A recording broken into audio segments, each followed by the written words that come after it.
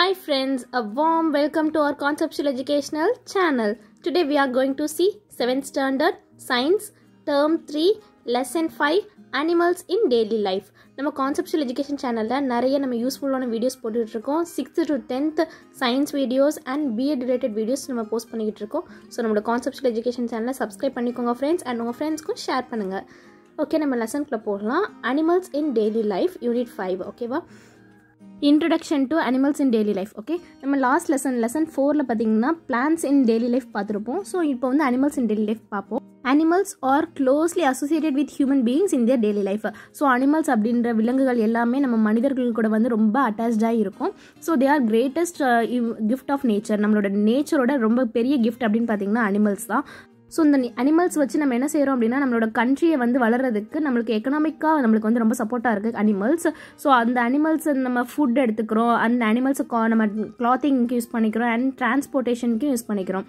So இதை பற்றின animals and there uses, how to protect animal and maintain them அப்படின்றத டீட்டெயிலாக இந்த லெசனில் பார்ப்போம். Okay, animal products used as food.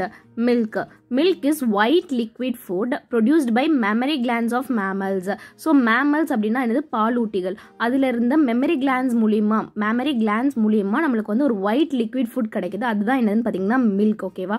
So it is a primary source of nutrition for infant mammals.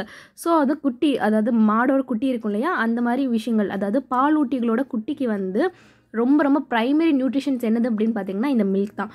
So நம்மளும் என்ன செய்கிறோம், மில்க்கை நம்மளுக்கு டெய்லி லைஃப்பில் யூஸ் பண்ணிக்கிட்டு இருக்கோம். ஸோ எதுக்குன்னு பார்ப்போம். So milk is the daily essential product which is obtained from animals like gov, buffalo, code and camels. So milk அப்படின்றது ஒரு எசென்ஷியல் ப்ராடக்ட். ஓகே, அடிப்படை தேவை தான். அது எதுலேருந்து கிடைக்குது? கவ், பஃபலோ, கோட், கேமல், அதுலேருந்து நம்மளுக்கு கிடைக்குது. So milk is the necessary in hour daily diet to prepare tea, coffee, ice cream, chocolate, sweets and other related products. So நம்ம ஒரு டீ போடுறதுக்கு, காஃபி, ஐஸ்கிரீம், சாக்லேட்ஸ் இதெல்லாம் ப்ரிப்பேர் பண்ணுறதுக்கு நம்மளுக்கு என்ன தேவைப்படுது? மில்க் தேவைப்படுது. Highly recommended nutritive food containing protein and calcium R mat from milk like paneer, cheese, cream, butter, key and curd. So இந்த பன்னீர், சீஸ், க்ரீம், பட்டர், கர்டு இதிலெல்லாம் என்ன இருக்குது? ப்ரோட்டீன் அண்ட் கால்சியம் வந்து நிறைய இருக்குது. ஸோ இந்த இதிலலாம் ப்ரோட்டீன் அண்ட் கால்சியம் ரொம்ப அதிகமாக இருக்குது. ஸோ நம்ம இன்டேக் பண்ணுறது மூலிமா நம்மளுக்கும் வந்து ப்ரோட்டீன் அண்ட் கால்சியம் கிடைக்கும்.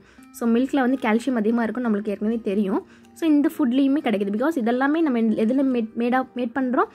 மில்க்லேருந்து நம்ம மேட் பண்ணுறோம். மில்க்லேருந்து மேடப் ஆகிருக்கிற ப்ராடக்ட்ஸ் பாருங்கள், கர்ட் அண்ட் தென் கீ ஒரு எக்ஸாம்பிளுக்கு கொடுத்துருக்காங்க. பட் சீஸ், பன்னீர் எல்லாமே மில்க்லேருந்து நம்ம எடுக்க போகிறது. தென் egg are laid by female birds of many different species to produce their young ones like hen, duck, turkey and ostrich.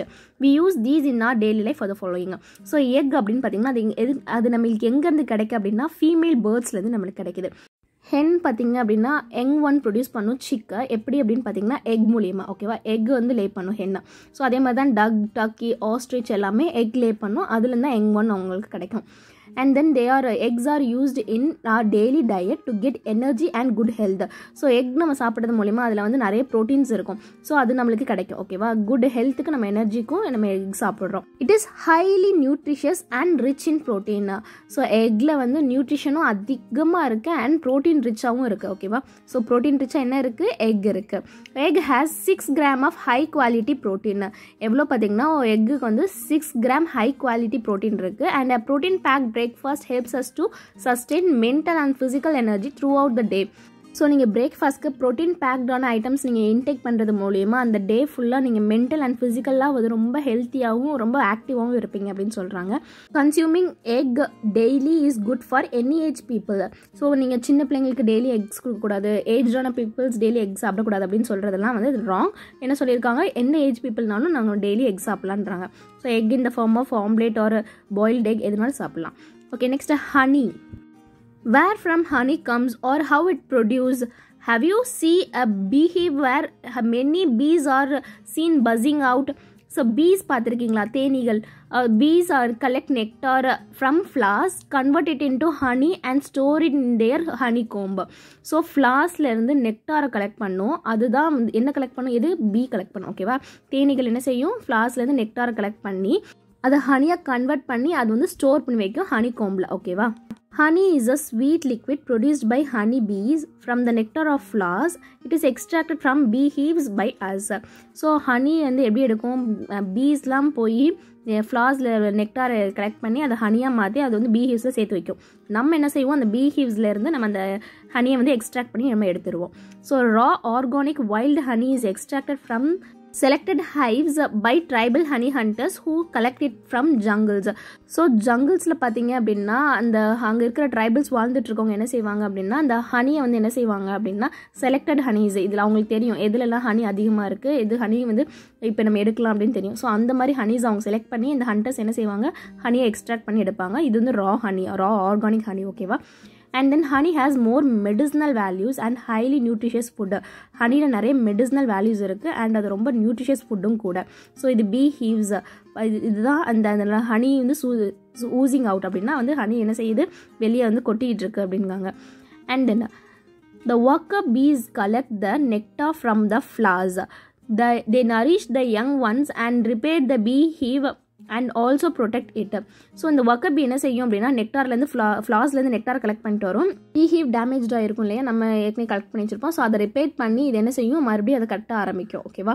So இந்த மாதிரி அதுங்க பீ ஹீவ்ஸை கட்டி அவங்க செய்கிற உழைப்புலேருந்து நம்ம கொஞ்சம் எடுத்துக்கிறோம் நம்மளுக்கு தேவைன்ட்டு. And then meet is an animal flesh that is eaten as food. Meet அப்படின்னா என்ன, அனிமலோட ஃப்ளெஷ், அனிமலோட சதைகள் தான் நம்ம மீட் அப்படின்னு சொல்கிறோம். So most often it is used to describe skeletal muscle and fat that is found with it. So அந்த skeletal muscles, அந்த எலும்போடு சேர்ந்த muscles, அது எல்லாமே என்ன வரும், ஃபேட், அது எல்லாமே வந்து மீட் தான். ஓகேவா? So some people eat the flesh of animals such as chicken, sheep, rapid, big, code, camel, buffalo, fish, graph, PRAN, lobster and many more. So இதில் உள்ள ஃப்ளெஷ்ஷை எல்லாமே என்ன சொல்லுவாங்க, நிறைய பீப்புள் சாப்பிடுவாங்க. ஓகேவா? So animal meet is considered as the part of diet by most of the people. So animal மீட்டை வந்து டயட்க்கு வந்து நிறைய பீப்புள்ஸ் என்ன செய்கிறாங்க, இன்டேக் பண்ணிக்கிறாங்க. ஓகேவா? Meet consumption is considered essential for it's நியூட்ரிஷியல் value. ஏன்னா மீட்டில் வந்து நிறைய நியூட்ரிஷன் இருக்கிறதுனால நம்ம அந்த மீட் கன்சப்ட் பண்ணிக்கிறோம். ஓகே, கன்சியூம் அப்படின்னா என்ன, இன்டேக் பண்ணிக்கிறோம். So especially chicken breeding is done in large scale in the form of poultry farming for economic purpose.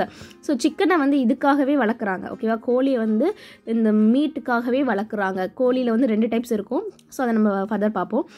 கோழியை வந்து மீட்காகவே என்ன செய்கிறாங்க, எக்கனாமிக் பர்பஸ்க்காக, காசுக்காண்டி என்ன செய்கிறாங்க, வளர்க்குறாங்க, இந்த இது விற்று வாங்குறதுக்காண்டி. And then poultry farming. Poultry farming is the process of raising domestic birds such as chicken, duck, turkey and geese for the purpose of getting meat and egg for food. இப்போ நான் சொன்னேன் இல்லையா, இந்த சிக்கன், டக், இந்த Turkey இதெல்லாமே என்ன செய்கிறாங்க அப்படின்னா வித்து இதுலேருந்து இந்த ஒன்று இந்த மீட்டுக்காக அல்லது இந்த எக்குக்காக என்ன செய்கிறாங்க அப்படின்னா பேர்ட்ஸ்லாம் வளர்க்குறாங்க. பவுல்ட்ரி இதுதான் எதுனா poultry farming. பவுல்ட்ரிஸ் R ரியர்ட் in large numbers and chicken being the most common. So இந்த மாதிரி சிக்கன்லாம் வளர்க்குறது வந்து பெரிய அளவில் வளர்க்குறாங்க. ஓகே, லார்ஜ் ஸ்கேலில் வளர்க்குறாங்க. So chickens R broadly of 2 types. இப்போ நான் சொன்னேன் இல்லையா, என்னென்ன பார்த்தீங்கன்னா லேயர்ஸ் அண்ட் ப்ராய்லர்ஸ். லேயர்ஸ் அப்படின்னா எக் லேயிங் சிக்கன்ஸ், முட்டைக்காக வளர்க்கக்கூடிய கோழிகள். ஓகேவா? முட்டைக்கு வந்து முட்டை நம்மளுக்கு தனியாக ரேட் வருது. ஸோ முட்டைக்காக வளர்க்கக்கூடிய கோழிகள் வந்து என்ன சொல்கிறாங்க, லேயர்ஸ் சொல்கிறாங்க. அண்ட் ப்ராய்லர்ஸ் பார்த்தீங்கன்னா once that R ரியர்ட் for meet. So அதுவெல்லாம் சதைக்காக மட்டும், மீட்டுக்காக மட்டும் வளர்க்கக்கூடியது என்னது, broilers. Poultry farming requires safe and sufficient space for the birds. So அந்த பேர்ட்ஸ் வந்து சேஃபாகவும் இருக்கணும் அண்ட் அதுக்கு தேவையான ஸ்பேஸும் இருக்கணும், சஃபிஷியன்ட் ஸ்பேஸும் இருக்கணும். So plenty of water, proper ventilation and regular feed that is rich in proteins, fats and minerals.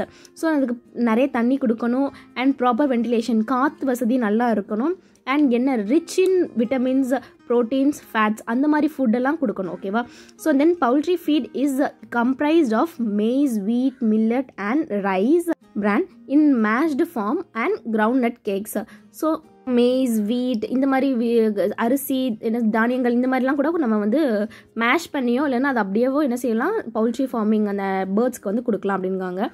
And then disease. So இந்த பவுல்ட்ரியில் இருக்கிற இந்த பேர்ட்ஸ்க்கு என்ன டிசீஸ் வரும்னு பார்ப்போம். So poultry birds suffer from various disease caused by some microbes. So ஒரு சில மைக்ரோப்ஸ்னால various disease வந்து அந்த பவுல்ட்ரியில் இருக்கிற பேர்ட்ஸ்க்கு வந்து வரும். ஓகேவா? It is important to keep their shelters clean and get the birds vaccinated against common disease. So அந்த ஷெல்டரை வந்து நம்ம என்ன செய்யணும், நல்லா க்ளீன் பண்ணி வச்சுருக்கணும். அண்ட் அந்த பேர்ட்ஸ்க்கு வந்து வரக்கூடிய டிசீஸ்க்கு முதலே என்ன செய்யணும் அப்படின்னா ஊசி போட்டுக்கணும். ஓகேவா? வேக்சினேஷன் பண்ணியிருக்கணும்.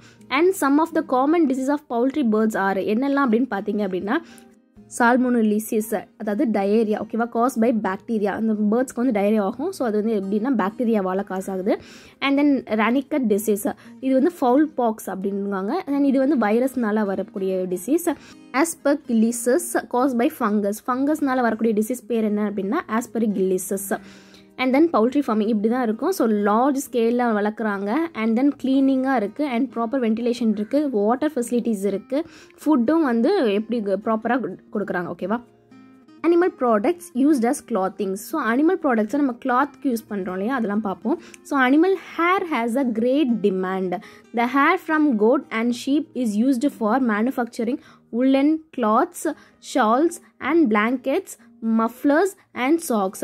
ஸோ அனிமலோட முடி இருக்கு இல்லையா அதுலேருந்து நம்ம என்ன செய்கிறோம் அப்படின்னா ட்ரெஸ் நிறைய மேட் பண்ணுறோம். இதெல்லாம் பார்த்தீங்கன்னா woolen cloths, shawl, muffler இது எல்லாமே இதுலேருந்து யூஸ் பண்ணுறோம். Similarly, horse hair is used as bristles in small painting brushes. Horse hair குதிரையோட முடி இருக்கு இல்லையா அதை வந்து நம்ம எதுக்கு யூஸ் பண்ணுறோம் அப்படின்னா நம்ம பெயிண்ட் பண்ணுற ப்ரஷ் இருக்குல்ல அந்த ப்ரஷ்ல இருக்கிற ஹேர் என்னது அப்படின்னா hours hair. And even per of animals including the skin is used to make warm and modern style clothes. So ஃபர் மட்டும் இல்லை அதோட ஸ்கின்னை கூட எடுத்து நம்ம என்ன செய்கிறோம் அப்படின்னா வார்மாக இருக்கிற கிளாத்ஸ் அண்ட் மாடர்ன் கிளாத்ஸ் அதை யூஸ் பண்ணுறோம். And animal fibers. Some fabric fibers such as cotton, jute, silk are called natural fibers.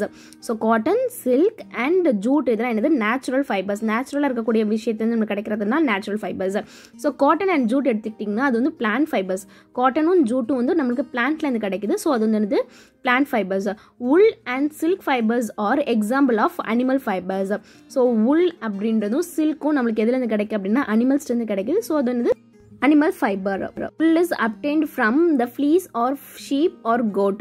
So flesh of sheep oda flesh or goat oda flesh la irundhu kedaikக்கூடியது என்னதுன்னா wool and it is also obtained from the hair of rabbit, yak and camel.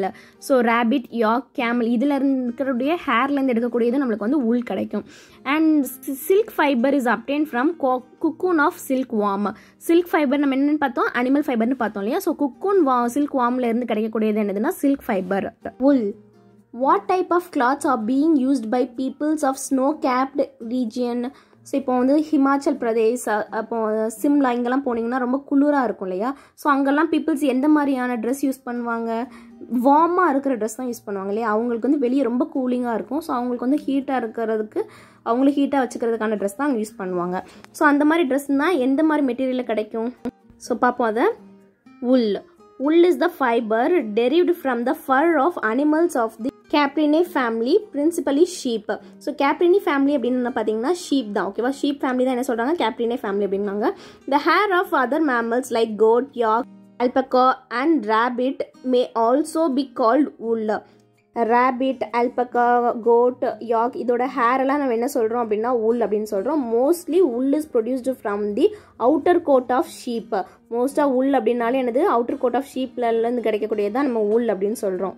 The process of wool involves 5 major steps. They are as follows: shearing, grading or sorting, washing or scouting, carding and spinning. First பாருங்க ஷீப்போட outer layer எப்படி இருக்குன்னு பாருங்க. ஷீப்போட skin பாருங்க and அது என்ன செய்யறாங்க first உரிக்கிறாங்க. So அதுதான் என்னது ஷியரிங் ஓகேவா. ஷீப்போட ஸ்கின்னை ரிமூவ் பண்ணுறது என்னது ஷியரிங். அண்ட் தென் இதுக்கப்புறம் என்ன பண்ணுறாங்க அந்த ஸ்கின்னை வாஷ் பண்ணுறாங்க. செகண்ட் ப்ராசஸ் என்னது washing.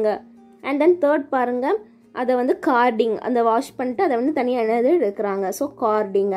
And then last spinning. So spinning process மிஷினில் போட்டு அதை வந்து நம்மளுக்கு தனியாக உள்ளே எடுக்கிறாங்க ஓகேவா spinning process.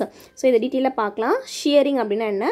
The flesh of the sheep is removed from its body. This is called shearing. First பார்த்தோம் இமேஜ் ஷீப்லேருந்து அதோட ஃப்ளெஷ்ஷை வந்து ரிமூவ் பண்ணுறாங்க. Grading or sorting அப்படின்னா the fleece from the same sheep may be different from the different parts of the body. It is sorted out into separate piles of similar nature. This is known as grading or sorting. Sorting அப்படின்னா என்ன அப்படின்னா so ஷீப்போட கால் பகுதியில் கழுத்து பகுதியில் இருக்க skin வந்து கொஞ்சம் வேறு மாதிரியான நேச்சரில் இருக்கும். அண்ட் கோட்டோட சென்டரில் இருக்கிறதெல்லாம் எப்படி இருக்கும் கொஞ்சம் வேறு மாதிரி இருக்கும். ஸோ இந்த மாதிரி ஒரே ஷீப்லேயே கொஞ்சம் டிஃப்ரெண்ட்டான லேயர்ஸ் இருக்கலாம். ஸோ அதை ரிமூவ் பண்ணுறது தான் என்னது அதை சார்ட் பண்ணுறது தான் ஷார்ட்டிங் ப்ராசஸ். ஸோ சார்ட் பண்ணதுக்கப்புறம் அதை வாஷ் பண்ணணும். So washing R scouting, the ஷியர்டு skin is wash தரோலி with soap R detergent to remove dirt, dust and grease. So அனிமல்ஸில் இருக்கிற அந்த க்ரீஸ், டஸ்ட் எல்லாத்தையும் ரிமூவ் பண்ணிவிட்டு அதுக்காக தான் வாஷ் பண்ணுறோம். அண்ட் தென் ரிமூவ் பண்ணி அதை ட்ரை பண்ணதுக்கப்புறம் so the tried wool is carefully removed, அதை ரிமூவ் பண்ணிடணும். So these fibres then passed through the rollers which are covered with fine sheet of thin wire teeth. This process arranges the wool into a flat sheet called a web. So இந்த process மூலிமா என்ன ஆகும் அப்படின்னா இந்த woolலாம் வந்து நம்ம ஃபைனாக வந்து உங்களுக்கு ஒரு ஷீட் மாதிரி கிடச்சிரும். ஓகே, ஃப்ளாட் ஷீட் மாதிரி கிடச்சிரும். ஸோ இந்த அதுக்கப்புறம் என்ன பண்ணுறாங்க, spinning process. The web is Tran into அ நேரோ strand and then passed through spinning machine. So spinning மிஷினில் அதுக்கப்புறம் வந்து என்ன செய்கிறாங்க, இந்த வெப் வந்து எப்படி இருக்கும், ஒரு நேரோ ஸ்ட்ராண்ட் மூலிமா இருக்கிற அந்த ஸ்பின்னிங் மிஷினில் கொடுக்குறாங்க. So the spinning machine twist that strands into yarn. The yarn is wound to form balls of wool. This yarn is either weaved into fabric, retained for knitting. So இந்த உள்ள என்ன செய்கிறாங்க அப்படின்னா நம்ம ஒரு பால் மாதிரி நம்மளுக்கு கிடச்சிரும். இதை வந்து ஃபேப்ரிக் பண்ணுறதுக்காக, அதாவது ட்ரெஸ் மெயின் பண்ணுறதுக்காகவும் கொடுக்குறாங்க அண்ட் knitting பண்ணுறதுக்காகவும் இது வந்து அப்படி ரிட்டைன் பண்ணி வச்சுருக்காங்க. ஸோ கேரக்டரிஸ்டிக்ஸ் ஆஃப் wool என்னன்னு பார்க்கலாம். So it is resistant to heat, water, wear and dear. So வந்து எதுக்கெலாம் ரெசிஸ்டண்ட்டாக இருக்குன்னா ஹீட்டுக்கு ரெசிஸ்டண்ட்டாக இருக்குது, வாட்டர் அண்ட் வியர் அண்ட் டியருக்குலாம் வந்து wool வந்து நல்ல கேரக்டராக காமிக்குது. அண்ட் இட் அப்சர்வ் மாய்ஸ்சரை வந்து உறிஞ்சிரும். ஓகேவா, தண்ணியை வந்து என்ன செய்யும், உரியுது. wool insulate against cold. So wool is a good insulator.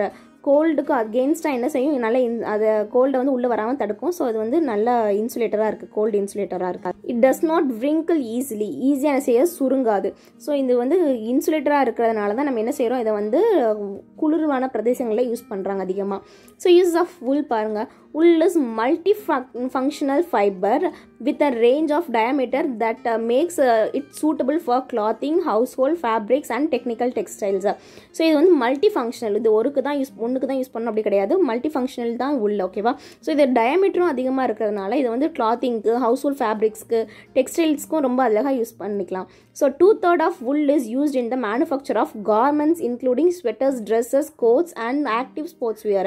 So வந்து 2 பங்கு எதுக்கு யூஸ் பண்ணுறாங்கன்னா அதை வந்து ட்ரெஸ்ஸாக மேக் பண்ண, கோட்டு, ஸ்வெட்டர், ஸ்போர்ட்ஸ் வேர் இது மேக் பண்ணுறதுக்கு தான் நம்மளுக்கு வந்து wool ரொம்ப அதிகமாக யூஸ் பண்ணுறோம். blended with other natural or synthetic fibers, wool used as air drape and crease resistant blankets, anti-static and noise absorbing carpets.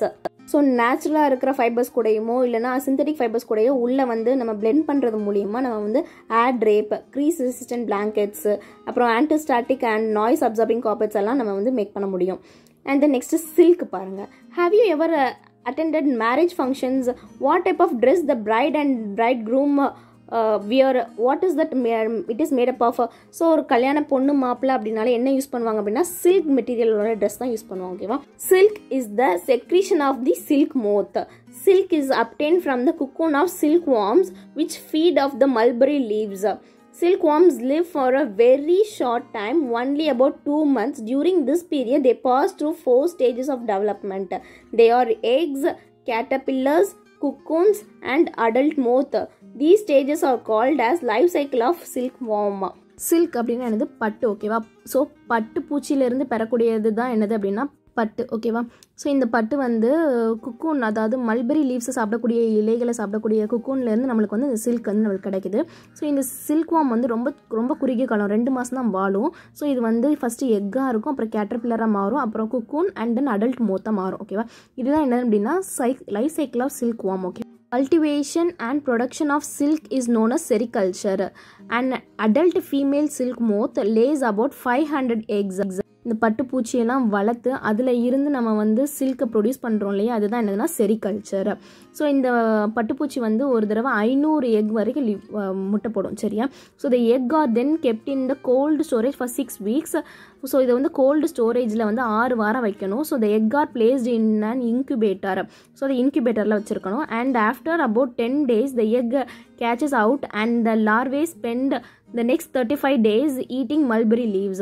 So வந்து 10 நாள் கழிச்சு என்ன செய்யும், அந்த முட்டை உடஞ்சி இந்த லார்வே வெளியே வரும். ஸோ அது என்ன செய்யும் அப்படின்னா 35 நாள் வந்து இந்த மல்பெரி லீவ்ஸை சாப்பிடும். The silkworm spend about 5 days producing the silk and spinning its cocoon of a single long thread. So வந்து என்ன செய்யும்னா அது 5 days வந்து சில்க் ப்ரொடியூஸ் பண்ணுறதுக்கு செலவிடும். அது ஒரு சிங்கிள் லாங் த்ரெட் தான் வந்து ஃபுல்லாக அந்த குக்கூன் ஃபுல்லாக மேடப் ஆயிருக்கும். ஓகேவா? So the cocoon R boiled to make it easier to unwind the silk and kill the பியூப்பே inside. So இந்த உள்ளே இருக்கிற அந்த பியூப்பே வந்து என்ன செஞ்சுருவாங்க, கொண்டுருவாங்க. எப்படின்னா பாயில் பண்ணுறது மூலிமா என்னாகும், உள்ளே இருக்கிற அந்த இது வந்து கொண்டுருவாங்க. அண்ட் வெளியே இருக்கிற அந்த குக்கூன் வந்து என்ன செய்யும், அது வந்து நம்மளுக்கு வந்து அன்வைண்ட் பண்ண ஈஸியாக இருக்கும். ஓகேவா? ஸோ அதுக்காக if the silk மோத் R allot to catch the long silk fibre will get turned by the catching of moth. நீங்கள் கேட்கலாம், ஸோ அது வந்து கேட்ச் ஆனதுக்கப்புறம் நம்ம அந்த சில்கை எடுத்து நம்ம பண்ணலாமே அப்படின்ட்டு, பட் குக்கூன் எடுத்து பண்ணலாமேன்ட்டு. ஆனால் என்ன ஆகும், அது ஒரு நீண்ட பட்டு இது அப்படி தானே சொன்னோம். அந்த குக்கூன் ஃபுல்லாகவே ஒரு லாங் சில்காக இருக்கும். ஸோ அது என்ன ஆகும், அந்த கேட்ச் பண்ணுச்சுன்னா அது சின்ன சின்னதாக பிரேக் ஆகிடும் அந்த சில்க்கு. அதை தடுக்கிறதுக்கு தான் என்ன செய்கிறாங்க அப்படின்னா, அது அந்த ஸ்டேஜ்லேயே எடுத்து பாயில் பண்ணுறாங்க. ஓகேவா? Cocoons are unwound and then the individual silk filament is reeled together to form a thread large enough for weaving. So அந்த குக்கூனை அன்வைண்ட் பண்ணி அதை என்ன செய்கிறாங்க, வீவ் பண்ணுறதுக்கு எடுக்கிறாங்க. ஸோ அந்த த்ரெட் எப்படி இருக்கும் அப்படின்னா வீவிங்க்கு வந்து தேவைப்படுற அளவுக்கு நல்ல லாங்காகவே இருக்கும். So the silk thread is cleaned tight oven into fabric. So அதை க்ளீன் பண்ணி அதுக்கு வந்து கலர் கொடுத்து டை பண்ணி என்ன செய்வாங்க, நம்மளுக்கு ஃபேப்ரிக்காக தராங்க. So characteristics of features of silk. சில்கோட characteristics பாருங்கள் அப்படின்னா, it is very soft, comfortable and வெர்சலைட்.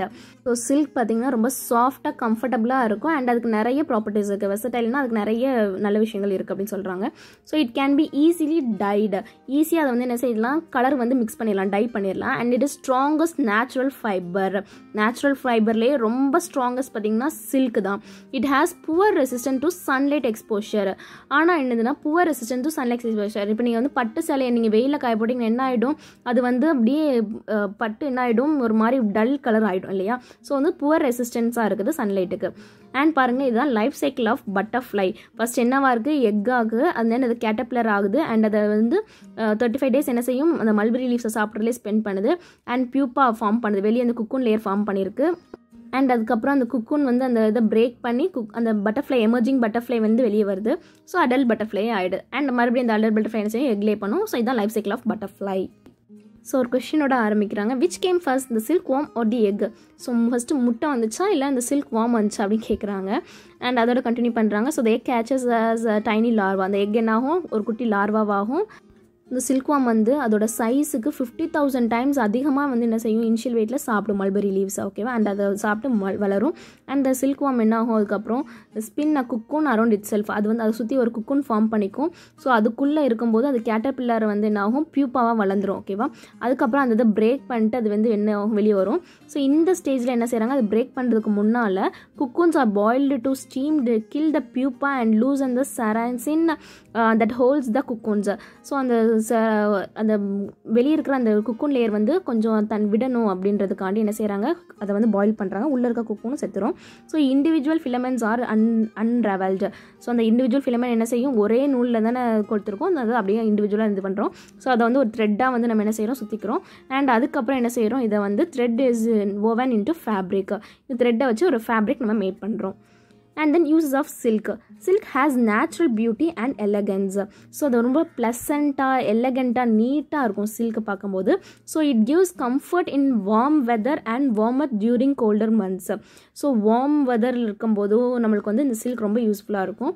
And it is used in manufacture of classical and high fashion cloths, modern dress, particularly silk saree, the elegant of beautiful dress. So silk sari தான் பார்த்தீங்கன்னா இருக்கிறதுலே beautiful dress அப்படின்னு சொல்லலாம். Because அது ரொம்ப ப்ளசண்ட்டாக, எலகண்ட்டாக இருக்கும். And அது mat பண்ணுறதுக்கு ஃபேஷன் கிளாத்ஸ், மாடர்ன் ட்ரெஸ்ஸஸ்லாம் இப்போ வந்து நம்ம சில்கில் நிறைய மேட் பண்ணுறாங்க. It is also used in household for making wall hangings, curtains, rugs and carpets. Carpet, wall hangings இதெல்லாம் மேக் பண்ணுறது கூட நம்ம சில்க் யூஸ் பண்ணுறோம். It is also being used in manufacture of surgical threads for sutures. So சர்ஜிக்கலில் இப்போ நம்ம ஒரு operation பண்ணுறோம் அப்படின்னா அந்த மறுபடி அதை நம்ம என்ன செய்வோம், தைப்போம் இல்லையா, அந்த த்ரெட்டுக்கு வந்து என்ன யூஸ் பண்ணுறோம்னா சில்க் த்ரெட் யூஸ் பண்ணுறோம். ஓகேவா? அதோட நேம் என்ன, சுச்சர்ஸ். ஓகே, do you know பார்க்கலாம். India is the world's second largest silk producing country. ஓகேவா? Second largest silk producing country என்னது, இந்தியா தான். Kanchipuram, Thirubuvanam and Arani are the famous place for silk production in Tamil Nadu. ஓகேவா. காஞ்சிபுரத்துலேயும் திருபவனம் அப்படின்ற இடத்துல and Arani இந்த இடத்துல தான் என்ன செய்கிறாங்க, நம்ம சில்க் ப்ரொடக்ஷன் அதிகமாக அழகாக நிறைய நடக்குது. ஓகேவா. அண்ட் தான் ஃபேமஸ். ஓகே. ஸோ நீங்கள் கேள்விப்பட்டிருக்கீங்க இல்லையா, மேரேஜ்க்கு மோஸ்ட்லி என்ன செய்வாங்க, காஞ்சிபுரம் போவாங்க, காஞ்சிபுரம் பட்டு எடுக்க போகலாம் அப்படின்னு சொல்லுவாங்க. ஸோ காஞ்சிபுரம் வந்து ஃபேமஸ் ஃபார் சில்க் ப்ரொடக்ஷன் தான். Next hazardous in silk and wool industry. So hazardous என்ன பாதிப்புகள் அப்படி தானே. So hazardous any industry has the potential to cos injury, will health R damage to human being and their property of the environment. So hazardous in silk industry. Generally, the workers in the silk industry are affected with arthritis is they stand for a long time reeling the silk into yarn. So arthritis வருமா, அந்த silk இண்டஸ்ட்ரியில் work பண்ணுறவங்களுக்கு என்ன வரும், arthritis வரும், அதாவது கால் வரும். ஓகேவா. ஏன்னா ரொம்ப நேரம் அவங்க நிற்கிறதுனால அவங்களுக்கு வந்து என்னது, காலில் வந்து ஆர்த்ரிட்டிஸ் வந்துடுது. They also develop back pain and visionary problem and skin injuries. So ரொம்ப நேரம் நிற்கிறதுனால என்ன ஆகுது, பேக் பெயின் வருது, அண்ட் தென் கண் பார்வையும் குறையாகுது, அண்ட் தென் ஸ்கின் இன்ஜுரி கூட வருது. Sometimes they may suffer from respiratory problem like asthma and bronchitis due to poor ventilated area of their work. So அங்கே வந்து காற்றும் கம்மியாக இருக்கிறதுனால அவங்க வந்து ஆஸ்துமாவும் bronchitis problems கூட வருது. So similarly hazardous in wool industry, the workers are exposed to various chemicals and detergents which cause allergy to the skin. So உள்ளில் நம்ம நிறைய டிட்டர்ஜென்ட்ஸ் கெமிக்கல்ஸ் யூஸ் பண்ணுறதுனால அதுக்கு நம்ம எக்ஸ்போஷர் ஆகும்போது அவங்களுக்கும் நிறைய அலர்ஜி ஸ்கின்ல வருது. So they also get affected to anthrax bacterium which leads to fatal dead disease called the Sorter's disease. So charter disease அப்படின்னா ஒரு இன்ஃபெக்டட் அனிமல்லேருந்து நம்ம எடுக்கக்கூடிய அதில் நம்ம வந்து நம்ம கை வச்சு பண்ணும்போது நம்மளுக்கு என்ன டிசீஸ் ஆகுது, அந்த ஆந்த்ராக்ஸ் அப்படின்ற பாக்டீரியா மூலியமாக நம்மளுக்கு அந்த சார்ட்டர்ஸ் டிசீஸ் வருது. ஓகேவா. அந்த உல் இண்டஸ்ட்ரியில் ஒர்க் பண்ணுறவங்களுக்கு. Anthrax is caused by Bacillus anthracis by handling contaminated animal hair and contact with the livestock during hair processing. The symptoms of fever, cough and shortness of breath similar to a typical pneumonia. Sometimes it may leads to nausea, vomiting and diarrhea. So இப்போ நான் சொன்ன மாதிரி தான் அந்த anthrax பாக்டீரியம்னால என்ன ஆகும் அப்படின்னா, so ஒரு அனிமலோட இன்ஃபெக்டட் அனிமலோட ஹேர், அதோட லைஃப் ஸ்டாக்ஸ் எல்லாம் நம்ம வந்து டச் பண்ணுறது மூலிமா நம்மளுக்கு அந்த இது மூலிமா நம்மளுக்கு வந்து அந்த டிசீஸ் பரவலாம். ஸோ அது நம்மளுக்கு என்ன சிம்டம்ஸ் பார்த்தீங்கன்னா, ஃபீவர் வரும், இருமல் வரும், அப்புறம் ப்ரீத்திங் எடுக்கிறதுல பிரச்சனை வரும், நிமோனியா ப்ராப்ளம்ஸ்லாம் வரும். ஓகேவா. ஸோ சில நேரம் பார்த்தீங்கன்னா நாசியா, அப்புறம் வாமிட்டிங், டயரியா இதெல்லாம் கூட வரதுக்கு வாய்ப்பு இருக்குது. ஸோ ட்ரீட்மெண்ட் பார்த்தீங்கன்னா penicillin R சிப்ரோஃப்ளாக்சாசின் is given as the best medicine for treatment of anthrax. ஓகேவா. ஸோ இந்த பென்சிலின் அல்லது சிப்ரோஃப்ளாக்சாசின் இந்த மெடிசனை நம்ம எடுக்கிறது மூலிமா நம்ம இந்த ஆந்த்ராக்ஸ்லேருந்து காப்பாற்றிக்கலாம் நம்மளை. So the spread of the disease is controlled by vaccination of animals and by burning or burial of infected animal carcasses. So ஒரு இன்ஃபெக்டட் அனிமல் இருக்குன்னா அதோட கேர்கேசஸ் என்ன செய்யணும், நம்ம வந்து பேர்ன் பண்ணிடணும். அப்படி இல்லைன்னா அந்த அனிமலுக்கு நம்ம வந்து வேக்சினேஷன் பண்ணியிருந்துருக்கணும். ஸோ இது மூலிமா இந்த ட்ரீட்மெண்ட் இந்த டிசீஸ் வந்து ஸ்ப்ரெட் ஆகிறத தடுக்கலாம். So it is the duty of the employer to take care of the industrial workers by providing hygienic and well ventilated workplace. So அந்த டியூட்டி வந்து யாருக்கு அப்படின்னு பார்த்தீங்கன்னா அந்த எம்ப்ளாயருக்கு தான். ஸோ இண்டஸ்ட்ரியல் ஒர்க்கர்ஸ்க்கு வந்து ஹைஜீனிக்கான விஷயங்களும் கொடுக்கணும், அண்ட் அந்த பிளேஸும் வந்து வென்டிலேட்டடாக இருக்கான்னு செக் பண்ணிக்கணும். செரிகல்ச்சர் அண்ட் அஹிம்சா சில்க், அதாவது பீஸ் சில்க் அப்படின்னு சொல்கிறாங்க. Sericulture R silk farming is the cultivation of silk warm to produce silk. It is the rearing of the silk worms to obtain silk. So என்ன சொல்கிறாங்க, பட்டுப்பூச்சியை வளர்த்து அந்த பட்டு நூலை உருவாக்கும் முறை தான் என்னது, செரிகல்ச்சர். இந்த பட்டுப்பூச்சிகளில் எதுக்கு வளர்க்குறாங்க, பட்டுக்காக வளர்க்குறாங்க. அஹிம்சா silk, it is known as piece silk. அஹிம்சா அப்படின்னால என்னது, அமைதி இல்லையா, பீஸ், அதான் பீஸ் சில்க் அப்படின்னு வைக்கிறாங்க. In 1992, Kusma Rajia, a government officer from Andhra Pradesh state of India, proposed ahimsa way of silk production for the making silks without killing the silkworm. So Andhra பிரதேஷில் இருக்கக்கூடிய ஒரு government officer அவர் என்ன செய்கிறாரு அப்படின்னா அஹிம்சா சில்கை வந்து introduce பண்ணுறாரு. அதாவது குக்கூனை கொல்லாமையே நம்ம வந்து இந்த அஹிம்சா முறையில் என்ன செய்யலாம், இந்த சில்கை வந்து எடுக்கலாம் அப்படின்னு சொல்கிறாரு. So it involves a human method, specifically letting the worm to catch and then using the vacant cocoons Traditional silk manufacturing method involved boiling the cocoon of the silkworm and then sorting out the threads, which is used to later in the silk production. It has been supported by many people who are interested in the welfare of animals.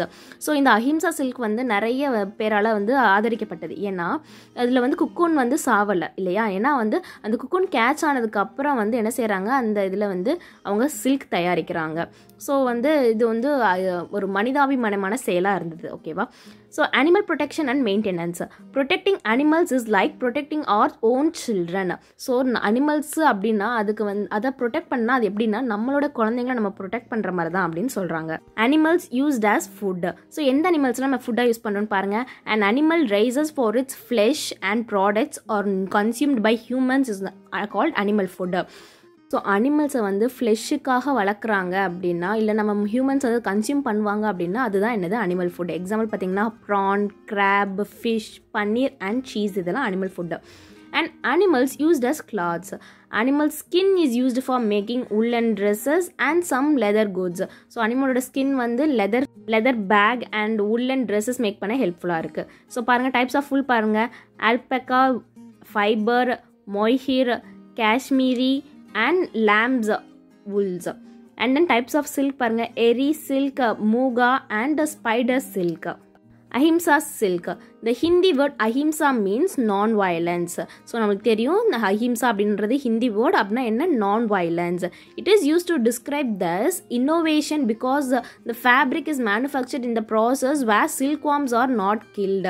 So எதுக்கு இதை வைக்கிறாங்க இந்த பேரை, இங்கே வந்து இந்த நம்ம kill பண்ணாமல், இந்த சில்க்வார்மை கில் பண்ணாமல் நம்ம வந்து ஒரு விஷயம் பண்ணுறோம் இல்லையா, ஸோ அதை சாகடிக்காமல் பண்ணுறோம். அதுதான் என்னது இந்த பேர் வர்றதுக்கு காரணம், அஹிம்சா சில்க்வார்ம் and cocoon. So next, poultry farming. Poultry farming domestically or commercially, primarily for meat. So டொமஸ்டிக்காவோ கமர்ஷியலாவோ எதுக்கு அப்படின்னு பார்த்தீங்கன்னா மெயின் பார்த்தீங்கன்னா மீட் அண்ட் எக்குக்கு தான். So and also for ஃபியேச்சர்ஸ். Animal protection and maintenance. Protecting an animal's welfare means providing for its physical and mental needs. Okay, animal protection and மெயின்டெனன்ஸ்னால் என்னது, அனிமல்ஸை வந்து நம்ம வந்து protect பண்ணணும். அனிமல்ஸ்க்கு வந்து நம்மளுக்கு ஃபிசிக்கலாக என்ன நீட்ஸ் இருக்குது, சாப்பாடு, தண்ணி, இந்த மாதிரி ஃபிசிக்கல் நீட்ஸையும் அதோட மென்டல் நீட்ஸையும் அதை நல்லா சந்தோஷமாகவும் நம்ம பார்த்துக்கணும். ஓகேவா. ஸோ அனிமல் ப்ரொடெக்ஷனில் பார்த்தோம் இல்லையா, நம்ம அனிமல்ஸ் எப்படி வளர்க்கணும், நம்மளோட ஓன் சில்ட்ரன் அல்லதுனா நம்மளோட பேரண்ட் மாதிரி நம்ம பார்த்துக்கணும். So they are living things similar to human beings. அதுவும் உயிரோட விஷயம் தான், நம்ம ஹியூமன் பீயிங் மாதிரி தான் அதுவும். So as an elite most intelligent and responsible human being on the planet, it is R duty to protect all the living organisms on the earth. So நம்ம வந்து 7 அறிவு படித்தோங்க இல்லையா, ஸோ அதை நம்ம தான் என்ன செய்யணும் அப்படின்னா, இங்கே இருக்கிற இந்த உலகத்தில் இருக்கிற எல்லா உயிரினங்களையும் நம்ம தான் வந்து என்ன செய்யணும், பாதுகாக்கணும். அதுங்களுக்கு தேவையானதை நம்ம செய்யணும். ஓகேவா. The human tendency and concerns towards the animals should be considerate to protect and safeguard the animals. Hence, as humans, it becomes a great responsibility and obligatory to protect the animals. So வந்து அனிமல்ஸை நம்ம தான் வந்து பாதுகாக்கணும், அதை நம்ம தான் safeguard பண்ணணும், அது நம்மளோட டியூட்டி. ஓகேவா. அனிமல்ஸை ப்ரொடெக்ட் பண்ணுறது, அனிமல்ஸை நல்லபடியாக பாதுகாக்கிறது நம்மளை ஆஸ் அ ஹியூமன் பீயிங் நம்ம தான் அதெல்லாம் பண்ணணும். ஸோ டூ யூ நோ பாருங்கள், study of breeding of animals and there maintenance is called animal husbandry. So breeding பற்றி படிக்கிற படிப்பும், அனிமல்ஸோட ப்ரீடிங் பற்றி படிக்கிற படிப்பும், அதோட மெயின்டெனன்ஸ் பற்றி நான் சொல்கிறதும் என்னது அப்படின்னா animals husbandry. The Ministry of Environment, Forest and Climate Change has released 4 new gazette notification under the Prevention of Cruelty to Animals Act 1960 to regulate dog breeders, animal marketers, aquarium and pet fish owners. This progress has come about as a joint effort by animal protection groups. With the protection of animals, we actually protect ourselves and protect the environment. So we have to love and protect the animals and treat them as our family members. அனிமல்ஸோட வெல்ஃபேர்க்காக 1960 வந்து 4 சட்டம் கொண்டு வந்தாங்க. ஓகேவா. So நம்ம வீட்டில் வளர்க்குற நாய்களுக்காக, நம்ம வெளியே விற்கிறோம் இல்லையா அந்த அனிமல்ஸ்க்காக, அக்வாரியம்லேருந்து வாங்குற அனிமல்ஸ்க்காக, பெட் ஃபிஷ் ஓனர்ஸ்க்கெலாம், இவங்களுக்குலாம் 4 ஒரு சட்டம் போட்டிருக்காங்க. ஸோ இது எப்படி வந்தது அப்படின்னா, அனிமல்ஸ் வந்து நல்லா இருக்கணும்னு நினைப்பாங்க இல்லையா, அவங்களோட அந்த அமைப்பினால் வந்து இந்த சட்டங்கள் வந்து ஏற்பட்டப்பட்டது. நம்மளோட அனிமல்ஸை, நம்ம வீட்டில் வளர்க்கக்கூடிய அனிமல்ஸ் அண்ட் தெருவில் இருக்கக்கூடிய அனிமல்ஸாக இருந்தாலும் நம்ம வந்து நம்மளோட பாசமாக இருக்கணும். ஓகேவா. நம்ம வீட்டில் வளர்க்குற அனிமல் தான் வந்து நம்மளோட ஃபேமிலி மெம்பர் மாதிரி நம்ம வந்து பார்த்துக்கணும் அப்படின்னு சொல்கிறாங்க. இந்த லெசன் இதோட முடியுது. உங்களுக்கு இதில் ஏதாவது டவுட் இருந்துச்சுன்னு நீங்கள் கமெண்ட்டில் லீவ் பண்ணுங்கள். அண்ட் உங்களுக்கு இந்த லெசன் புரிஞ்சிருந்துச்சுன்னா கமெண்ட்டில் சொல்லுங்கள் ஃப்ரெண்ட்ஸ். இந்த வீடியோ உங்கள் ஃப்ரெண்ட்ஸ்க்கும் ஷேர் பண்ணுங்கள் அண்ட் நம்மளோட கான்செப்சுவல் எஜுகேஷனல் சேனலை சப்ஸ்கிரைப் பண்ணிக்கோங்க. இந்த லெசன் ரிலேட்டடான சார்ட் ஒர்க் வந்து நான் உங்களுக்கு மேலே டிஸ்கிரிப்ஷனில் தரேன், நீங்கள் பாருங்கள். ஓகேவா, நான் பண்ணின chart works. Okay friends, thank you, பாய்.